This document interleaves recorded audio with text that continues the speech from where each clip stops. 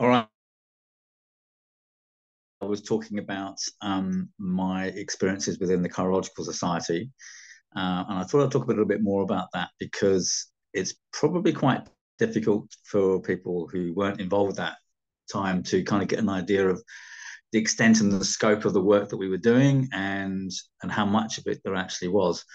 The Cheirological Society, as I encountered it in 1983, was in a fairly sort of rudimentary form. It hadn't really quite got itself together. It was the Cheirological Society, originally founded in 1889 by Catherine Hill, kind of became defunct by about the 1930s. But Terry Jukes decided to restart it in 1975, along with people like Joe Boulitis and Doran Swade, and very quickly became the first book on this version of palmistry, which was called No Nonsense Handreading, which came out in 1976. And it's evident from looking at that book that the ideas were still in developmental form at that particular point. And I remember having a conversation with Doran Swade about how did the elements get assigned to the lines of the hand, and that was an interesting discussion, because one of the things that came out from that was in the very early versions of the book, for example, the minor, what we now came later called the minor earth line, or the Saturn line in traditional palmistry terms, was actually allocated the fire element. Johnny Fincham, you'll be interested to know that your predilection for that has a precedent going back to 1976. So it's a very formative time, and a lot of the early material in the Cheirological Society really wasn't very good. It was still trying to form and work itself out. It hadn't kind of settled into anything. And it wasn't until 1982 that the society started producing what could be termed a regular journal. And I have all the journals. I've got everything from 1982 right through to 1999. 1999 was the last year that society produced any journals at all. So it's a very concise period of time, longer than the original London Cheirological Society, which I think only functioned for about 10 or 11 years. So did better than that. In about 1982 is when Dylan Warren Davis became the secretary of the Cheirological Society, maybe 1981. And as I mentioned, I got involved in 1983, so he was running the organization at that time, and that's when the journals started happening, and they started becoming more systematic in the presentation. 1987, Dylan left the Cheirological Society and went his own way, and it was the secretary became a woman called Maggie Dobson in London, who did nothing of note particularly. Certainly didn't do any writing work or research work. It was more of a nominative position as far as I could see. And then I became the secretary in 1989, and that's kind of when things really took off. And if you look at the kind of quality of what was written before 1990 and after 1990, there's a kind of world difference in terms of what's being produced. Basically, up until about 1988, 89, Terry Jukes was doing most of the writing. I think my first published article in that journal was in 1987 on vocational analysis from the hand, which was part of my intermediate diploma study work.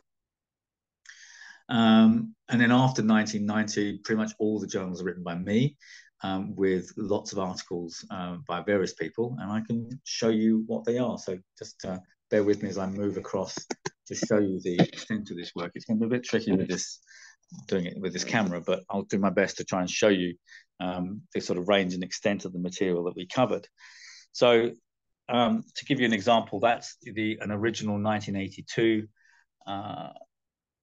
series of notes, and that's often what they were. They were just kind of series of notes or extracts from what became the books, and there's not an awful lot of actual technical and useful handreading information in there. But as it kind of evolved, it became much more of a two-part thing: a journal and a series of technical note sheets. And so you're looking at one of these would be an issue for each quarter. So these would come out every 4 months: winter, spring, summer, and autumn, and we would have various different authors writing in them. Some of the pieces in there were like articles, like this is an interpretation of the hand of a sex offender collected from prints that one of our members had access to a high security prison in the UK.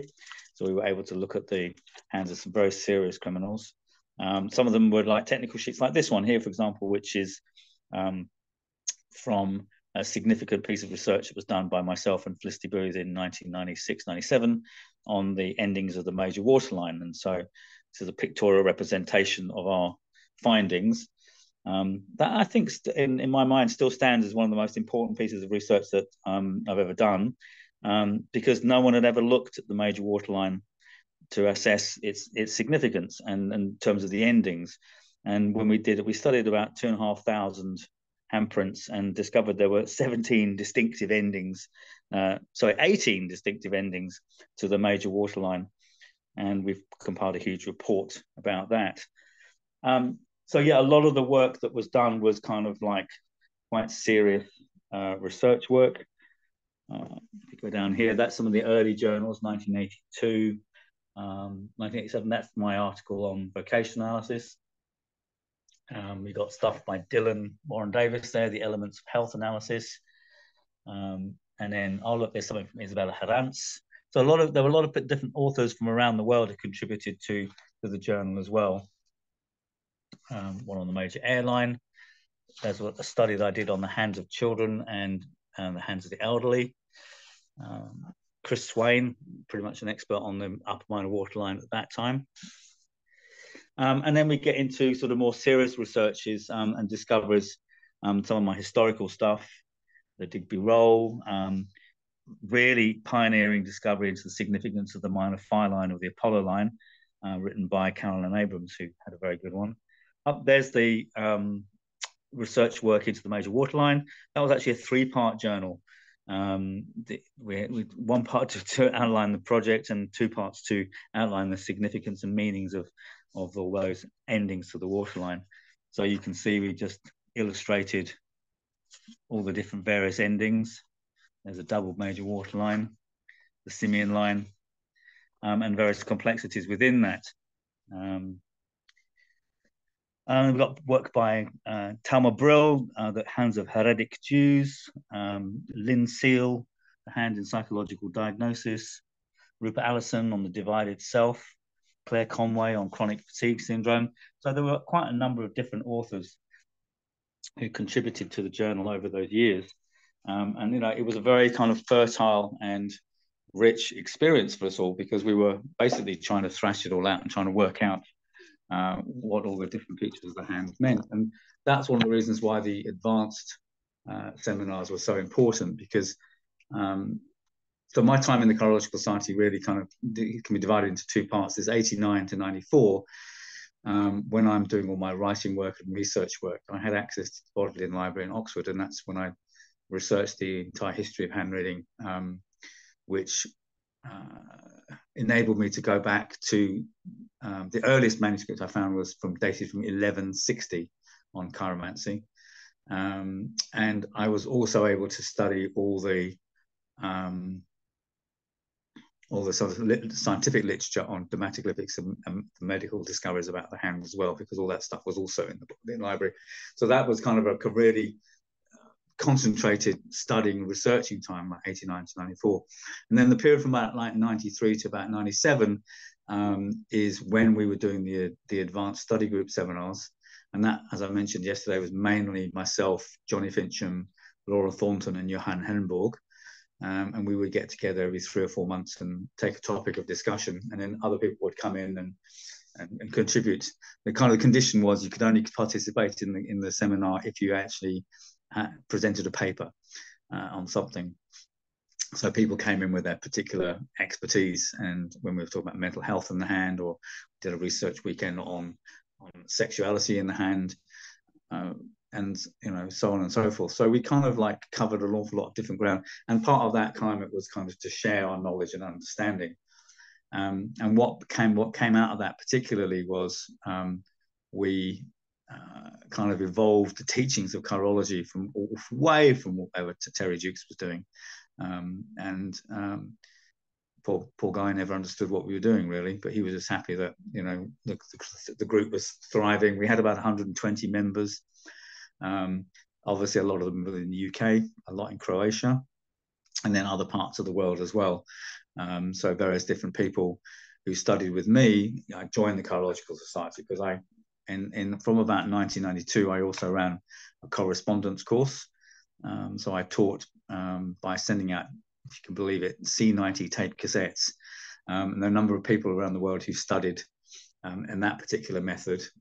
So Lynn Seal in the UK, Birgitta Berath in Sweden, Tama Brill in Israel, Jenny Hirsch in South Africa are probably the ones that you might have heard of. And it's wonderful for me to discover that 30 years later that they're still doing hand reading and still practicing as hand readers and are perpetuating the knowledge that I was disseminating at that time. Actually, all of that knowledge, you can see those, just see over that way, no, that way. You can see the black attaché cases up there. All those lectures are all recorded on there. All the advanced seminars are recorded on there. And all the tuition that I gave by correspondence is all up there as well. So there's an archive of all that teaching from that time. So yeah, it was an incredibly productive time, and I think for people who are kind of quite new to hand reading or have only seen the kind of noddy approach to palmistry that you get in most books, it's difficult for people to comprehend how much more detailed and much more sophisticated chirological analysis is. And when you have a collective of people like that who are working together and sharing resources and sharing understandings and sharing perspectives, of course, it makes it an incredibly fertile environment for new discoveries.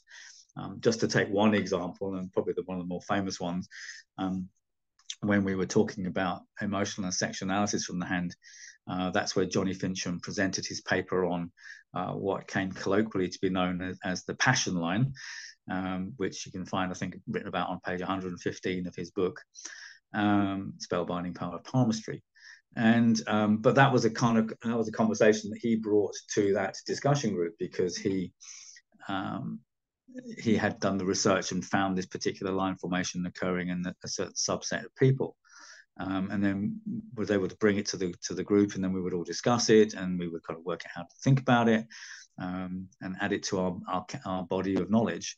And that was kind of how a lot of that stuff kind of evolved and developed. Because when you've got active practicing hand readers, Johnny Fincham, Johan, and Laura were all very active hand readers. I mean, I was too, but I mainly did more studies. I was the only one who's doing any of the studying, really. And they all relied on me and what I came up with those things. But it was a kind of collective collaboration, which was a wonderful thing to be part of. So I'll share more of that as we go through this, but I just really wanted to kind of get a kind of framing of the extent and scope and of the work that was done in that period from 1989 to 1999 in particular. There's a lot to unpack in that, but the richness of it shows the depth and profundity of this subject, and that it goes way, way beyond the popular conception of hand reading as a kind of fortune telling or predictive parlor game. So stay tuned, subscribe, and we will find out more as we go along. All right.